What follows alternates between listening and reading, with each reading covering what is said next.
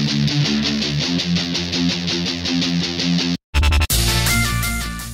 welcome to this Google Slides tutorial. Now we're going to be talking about the view and the zoom tubes, or view and the zoom tabs in Google Slides. So the first thing you want to do is click Go to Google Slides.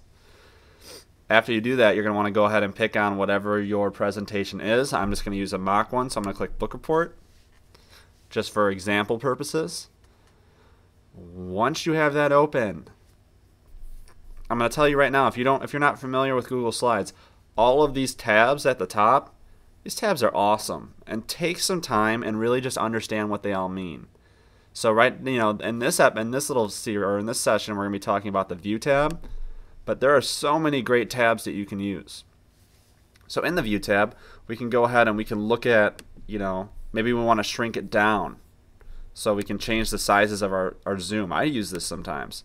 So 100% makes it really big, but sometimes you want to look at it from like a farther angle.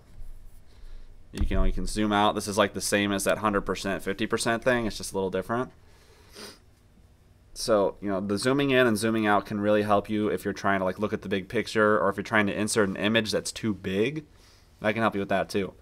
Another really important thing about the View tab is animations. So, I like adding animations to things. So let's say we have this book title and we can just animate it. And we want it to, instead of fade in, let's do something cool like spin it. Now you can go ahead and see what that looks like. Voila, it's spent. Very cool, right?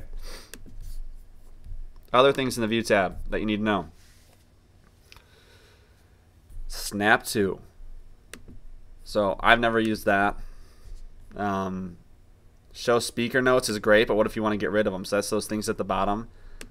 But if you're not putting speaker notes in your presentations, it might really help you, because it's things that you can see on your computer as you're presenting, but no one else can see. So it's really like, let's say I write, "This is my notes," or "These are my notes," actually. Incorrect grammar here. And you can put a bunch of really cool stuff down there. And you can also do full screen. I mean, the View tab it's really powerful. So that's it for the View tab.